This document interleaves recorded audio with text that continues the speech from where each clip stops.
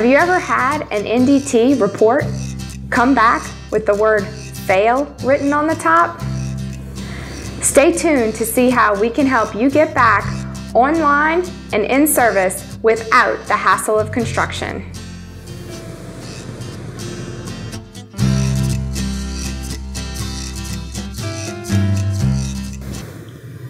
So your NDT report came back showing high corrosion levels on your flowline piping.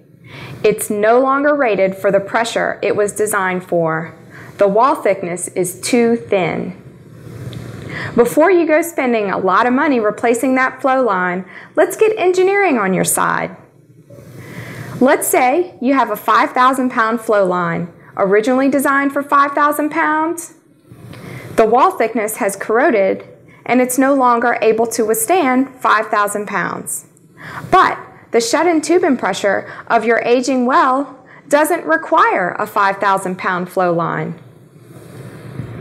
So knowing the material, the pipe size, and the remaining wall thickness, and utilizing ASME B313, the process piping code, Adley Services can review to see the new design pressure of your pipe, which may be suitable for the current shut-in tubing pressure. So we can get you back in line, back on service, with no changing of the pipe. We can also review your yearly NDT testing and, looking at the corrosion rates, determine the remaining life of your flow line so you can plan construction instead of have it jump up on you immediately. So don't get bent out of shape over your NDT test reports.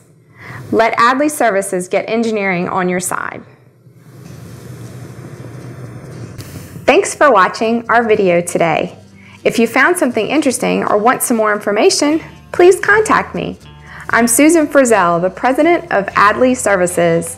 My email is susan@adleyservices.com. That's SUSAN@ADLEY services, plural.com.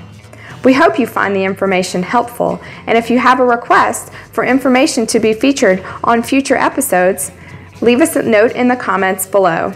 Don't forget to check out our website and our podcast, which can be found under the blogs tab at www.adleyservices.com. And don't forget to subscribe to our YouTube channel below.